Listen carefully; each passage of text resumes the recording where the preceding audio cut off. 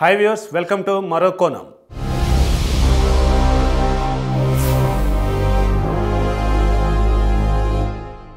పదివేల 460 బస్సులు 13 రీజియన్లు 97 డిపోలు ఇది టీఎస్ఆర్టీసీ ఘనత.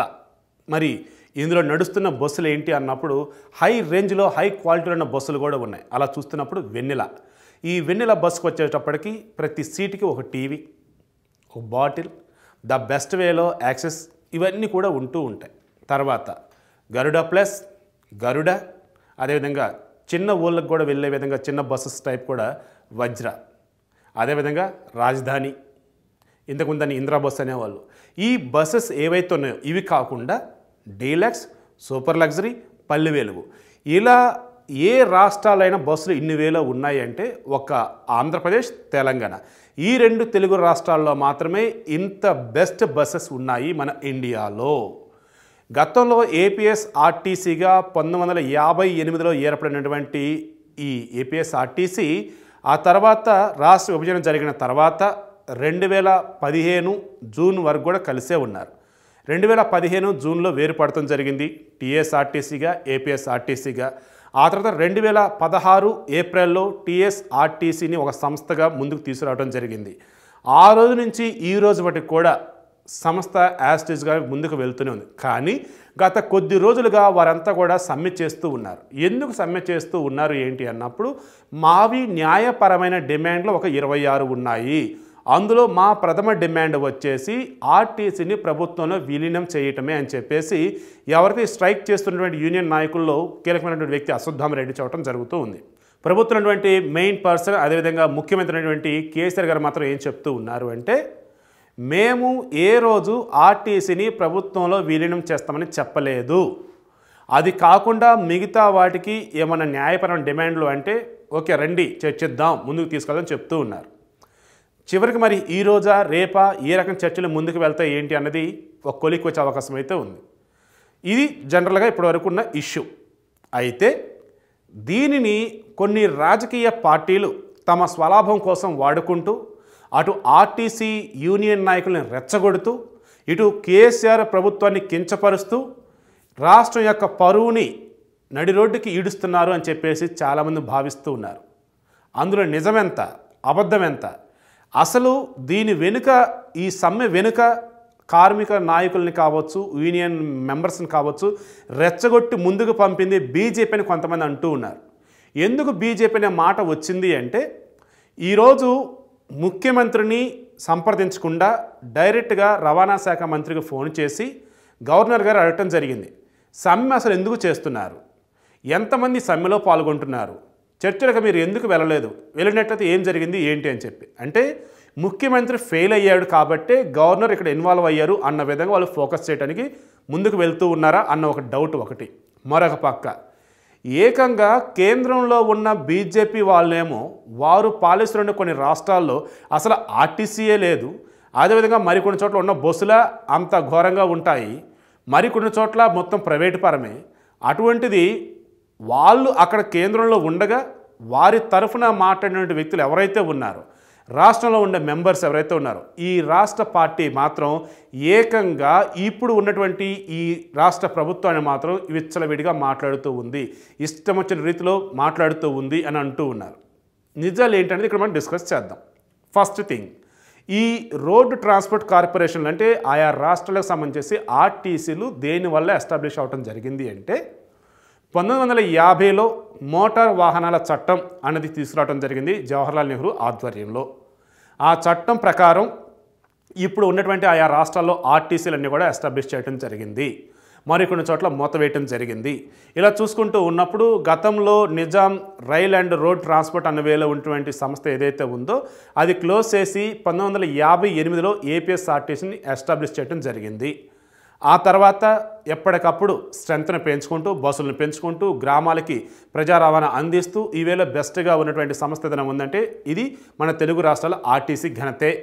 అయితే ఈ మధ్యకాలంలో మోదీ గవర్నమెంట్ ఏం చేస్తూ ఉంది అంటే ప్రభుత్వ సంస్థలు, అనుబంధ సంస్థలు ఏవైతే ఉంటాయో వాటికి సంబంధించేసి కేంద్రం పెట్టుబడులు ఏవైతే ఉంటాయో అవన్నీ కూడా 50% లోపే ఉండాలి అన్న వేళ ఒకళ్ళు డిసైడ్ అవ్వడం జరిగింది. సింపుల్గా చెప్పాలి అంటే ఈ ఒక బిఎస్ఎన్ఎల్ కావచ్చు, ఒక ఎయిర్ ఇండియా కావచ్చు, లేదు అంటే మిగతా రైల్వే కావచ్చు, వాట్ ఎవర్ ఇట్ ఈస్, ఏదైనా సరే కావచ్చు, ఒక రక్షణ తప్ప మిగతా అన్ని చోట్ల కూడా ప్రభుత్వ అనుబంధ సంస్థలు ఏవైతే ఉన్నాయో వాటిలో కేంద్రం యొక్క పెట్టుబడులు 50% మించకూడదు అనుకుంటూ ఉన్నారు. దానివల్ల ఏమవుతుందంటే ఇప్పటివరకు కేంద్రం యొక్క వాటా ఏదైతే ఉందో ఆ వాటాను అమ్మేస్తూ ఉన్నారు. ఎవరికి?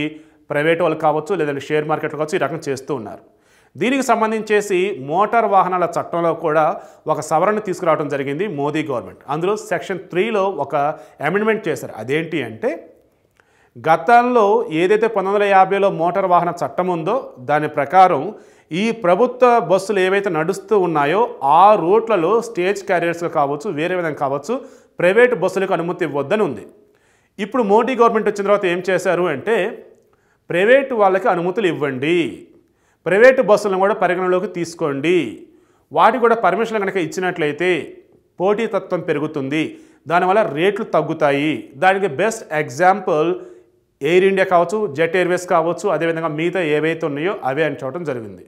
సో ఎలాగైతే విమానయాన రంగంలో ప్రైవేటు వాళ్ళకి అనుమతులు ఇవ్వటం ద్వారా రేట్లు ఎలా అయితే తగ్గొచ్చేసి ఈరోజు అందరికీ అందుబాటులో ఉన్నాయో అదేవిధంగా ఇక్కడ బస్సులకు కూడా ఆ రకంగానే ఇవ్వండి అని చెప్పడం జరిగింది. నేను ప్రధానమంత్రి ఏదైతే చెప్పారో దానినే కదా ఇక్కడ నేను తీసుకొని ముందుకు వెళ్తున్నానని చెప్పి కేసీఆర్ అంటూ ఉన్నారు. బీజేపీ వాళ్ళు మాత్రం ఏమంటూ ఉన్నారు అంటే మోదీ అలా చెప్పలేదు, ఆయన చెప్పిందల్లా ఏంటి అంటే కేంద్రానికి సంబంధించిన సంస్థలు ఏవైతున్నాయో వాటికి సంబంధించి చెప్పారని చెప్పి వాళ్ళు అంటూ ఉన్నారు. ఇక్కడ కేసీఆర్ మాత్రం సూటిగా ఒక మాట చెప్తున్నారు. అదేంటి అంటే ఆర్టీసీ ఎక్కడైతే నష్టాల్లో ఉందో ఆ రూట్లలో మాత్రమే ప్రైవేటు వాటిని తిప్పుతాము, అదేవిధంగా ఆర్టీసీలో 50% గవర్నమెంట్వే ఉంటాయి, కాకపోతే 30% అద్దె బస్సులు ఉంటాయి, 20% మాత్రం పూర్తిగా ప్రైవేటు బస్సులు ఉంటాయి. ఛార్జీలు వచ్చేటప్పటికి అటు గవర్నమెంట్ బస్సుల్లో ఎంత ఛార్జ్ అయితే ఉంటుందో మిగతా వాటిలో కూడా అంతే ఛార్జీ ఉంటుంది. అదేవిధంగా కొత్త బస్సులు రావటం ద్వారా ప్రజలకు ఎక్కువ రవాణా సౌకర్యాలు మెరుగవుతాయి, అదేవిధంగా ఛార్జీలు తగ్గుతాయి, అదేవిధంగా మిగతా వాటి మీద ఆధారపడకుండా ఎప్పటికప్పుడు వీటిని కనుక యూజ్ చేసుకోగలిగినట్లయితే బెస్ట్ వేలో గమ్యస్థానానికి వెళతారు. ఇలా చూసుకుంటూ ఉన్నప్పుడు ఇప్పటికే మన వద్ద ఉన్నటువంటి బస్సుల్లో కొన్ని పాడైపోయినాయి, 10 లక్షల కిలోమీటర్ల పైగా తిరిగాయి, వాటి కనుక పక్కన పెట్టినట్టయితే ఇంకా ఎక్కువ బస్సులు అవసరమవుతాయి.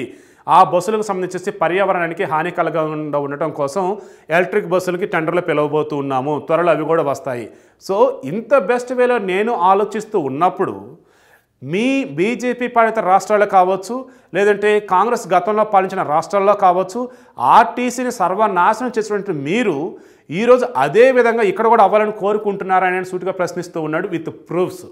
ఏ రకంగా మధ్యప్రదేశ్లో ఆర్టీసీని ఏ రకంగా కాంగ్రెస్ హయాంలో దిగ్విజయ్ సింగ్ ముఖ్యమంత్రిగా ఉన్నప్పుడు ఆర్టీసీని నిర్వీర్యం చేశారో, ఆర్టీసీని క్లోజ్ చేశారో అదొక ఎగ్జాంపుల్ చెప్తూ ఉన్నారు. ఒక మధ్యప్రదేశ్ కావచ్చు, ఛత్తీస్గఢ్ కావచ్చు, జార్ఖండ్ కావచ్చు, అదేవిధంగా మిగతా రాష్ట్రాల్లో కావచ్చు, కొన్ని రాష్ట్రాల్లో అసలు ఆర్టీసీ లేదు. పశ్చిమ బెంగాల్, ఉత్తరప్రదేశ్ మిగతా కొన్ని రాష్ట్రాల్లో ఆర్టీసీ ఉంది, కానీ నామాత్రంగా నడుస్తూ ఉంది. మేము ఎక్కడన్నా ఆర్టీసీ వాళ్ళకి మా వాళ్ళు ఇబ్బంది కలిగితే ఆ ఇబ్బందిని సరిచేస్తామని చెప్తూ ఉన్నాం, న్యాయపరమైన డిమాండ్లు ఏమైనా ఉంటే అవి నెరవేరుస్తామని చెప్తూ ఉన్నాం, కానీ ప్రభుత్వంలో విలీనం మాత్రమే చేయమని చెప్పాము, ఇంకేంటి మీ ఇబ్బంది అని చెప్పి ఈరోజు సూటిగా ప్రశ్నిస్తున్నారు. అయితే అటు బీజేపీ వాళ్ళు ఈరోజు ఏమంటూ ఉన్నారు అంటే మీరు నియంత్రణగా వ్యవహరిస్తూ ఉన్నారు, చర్చలు కూడా మీరు ప్రాపర్గా జరపటం లేదు, సో అందుకే గవర్నర్ గారు మధ్యలో ఇన్వాల్వ్ అవ్వాల్సి వస్తుందని వాళ్ళు చెప్తూ ఉన్నారు. దీని వెనుక కేంద్రం యొక్క ప్లాన్ ఉందా? రాష్ట్రాన్ని ప్రజల ముందు చులకన చేయాలని అనుకుంటూ ఉన్నారా, లేదంటే అసలు ఈ పరిపాలన బాగలేదని చెప్పాలని అనుకుంటూ ఉన్నారా? ఈ లెక్కలు ఏవి బయటకు అంతగా రాకపోయినా సరే ప్రజలు గమనిస్తూనే ఉన్నారు. మొత్తం ఏదైతే ఆర్టీసీ యూనియన్ నాయకులు చెబుతున్న వర్షన్ ఉందో, అదేవిధంగా బీజేపీ కాంగ్రెస్లు చెబుతున్న వర్షన్ ఉందో, టీఆర్ఎస్ అధినేత చెప్తున్న వర్షన్ ఉందో, ఈ వర్షన్స్ అన్నీ కూడా ఈరోజు ప్రజలు గమనించారు. ప్రజలు గమనించి దానికి తగ్గట్టుగానే హుజూర్ నగర్ తీర్పు ఇవ్వబోతున్నాడు అంతా అంటూ ఉన్నారు. ఇప్పుడు మనం వచ్చేసరికి ఇప్పుడు ఏం డిస్కస్ చేస్తూ ఉన్నాము అంటే కేసీఆర్ గవర్నమెంట్ ఏమో కేంద్రం ఏదైతే చేస్తూ ఉందో, ఏదైతే చెప్పిందో అదే నేను ఇక్కడ చేస్తూ ఉన్నాను. కేంద్రంలో ఉన్నది బీజేపీ, ఇక్కడ ఉన్నది టీఆర్ఎస్, ఆ పార్టీ వేరు ఈ పార్టీ వేరు, కానీ వారు వెళ్తున్న వేలోనే మేము వెళ్తున్నాము. అలాంటప్పుడు బీజేపీ వాళ్ళకి ఎందుకు మాది తప్పుగా కనపడుతుంది, ఎందుకు ఆర్టీసీ వాళ్ళు ఇంకా ఎగదోస్తూ ఉన్నారు? వారి జీవితాలతో ఎందుకు మీరు ఆడుకుంటూ ఉన్నారు, వారి పని వారిని చేసుకునేవ్వండి అని ఇక్కడ కేసీఆర్ మొత్తుకుంటూ ఉన్నా సరే బీజేపీ నాయకులు కావచ్చు, కాంగ్రెస్ నాయకులు కావచ్చు రాష్ట్రంలో ససేమేర అంటూ ఉన్నారు. వాళ్ళు ఏమంటూ ఉన్నారంటే ఖచ్చితంగా మేము గనక ఉంటే ఆర్టీసీ ఉద్యోగులను ప్రభుత్వం విలీనం చేస్తామని చెప్తూ ఉన్నారు. వారి డిమాండ్లు ఏవైతే ఉన్నాయో అవన్నీ నెరవేర్స్తామని చెప్తూ ఉన్నారు. మరి వారు పాలిస్తున్న రాష్ట్రాలు ఆ రకంగా నెరవేర్చారా? ప్రైవేటు పరం చెయ్యము అని మీరు మాట ఇవ్వండి అని కేసీఆర్ గట్టిగా అంటూ ఉన్నారు. కానీ రైల్వేకి సంబంధించి కూడా కొన్ని ప్రైవేటు పరం చేశారు. తర్వాత ఇక్కడ విమానానికి సంబంధించి కొన్ని ప్రైవేటు పరం చేశారు. అంతెందుకు, ఏ ప్రభుత్వ సంస్థనైతే మీరు ఇబ్బంది పెడుతున్నారో, ఏ ప్రభుత్వ సంస్థల ఉద్యోగులు అయితే మీరు ఇబ్బంది పెడుతూ ఉన్నారని పదే పదే బీజేపీలు ఇక్కడ కేసీఆర్ అంటూ ఉన్నారో అక్కడ అంతా బాగానే ఉందని కేసీఆర్ అంటూ ఉన్నారు. ఈరోజు కేసీఆర్ ఒకటే ప్రశ్నిస్తూ ఉన్నాడు. ఏమని? బిఎస్ఎన్ఎల్ ఒక ప్రభుత్వ రంగ సంస్థ. దానిని ఈరోజు భ్రష్టు పెట్టడానికి కారణం ఎవరు? మీ కేంద్రంలో ఉన్నటువంటి మీ పెద్ద కాదా?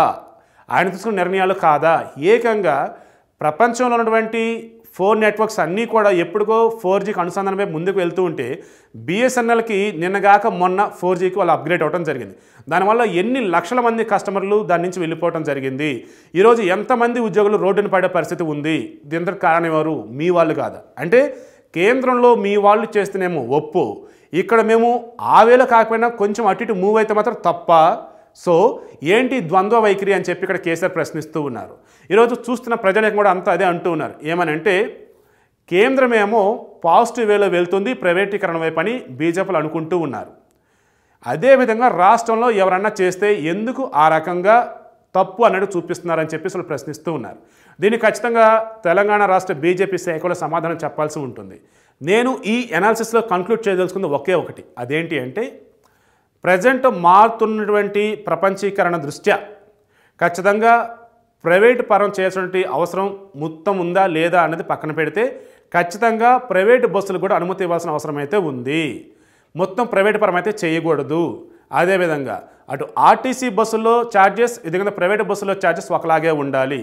అదేవిధంగా ఇప్పుడు ఆర్టీసీలో 10,460 బస్సులు ఏవైతే ఉన్నాయో వీరైతే ఆ స్ట్రెంత్ను పెంచాలి. ఒకవేళ తగ్గించాల్సి వచ్చినట్లయితే ప్రైవేటు బస్సుల్లో కూడా బస్ పాసులు కావచ్చు, రాయితీలు ఏవైతే ఉన్నాయో అవి కూడా అనుమతించాలి.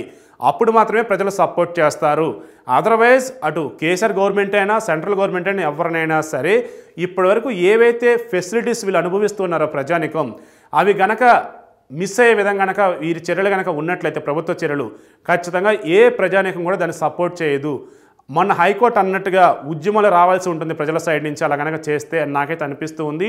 ఈ మరొక్క మారు అటు యూనియన్ నాయకులు ఇటు రాష్ట్ర ప్రభుత్వం రెండు కనుక కూర్చొని కనుక చర్చించినట్లయితే ఖచ్చితంగా ఫ్రూట్ఫుల్ రిజల్ట్ వచ్చే అవకాశం అనేది ఉంటుంది. ఎందుకంటే ఆర్టీసీ ఉద్యోగుల్ని ప్రభుత్వ ఉద్యోగులు కనుక గుర్తించినట్లయితే అక్కడ కేవలం వారికి జాబ్ సెక్యూరిటీ ఉంటుంది. అదేవిధంగా మరికొన్ని బెనిఫిట్స్ ఏమన్నా వస్తాయో లేదో తెలియదు, కానీ ఇప్పుడున్న బెనిఫిట్స్ అంత బెస్ట్ అయితే రావని చాలామంది చెబుతూ ఉన్నారు. బహుశా ఆ వేళ కూడా ఆలోచిస్తే బాగుంటుందని నాకైతే అనిపిస్తూ ఉంది.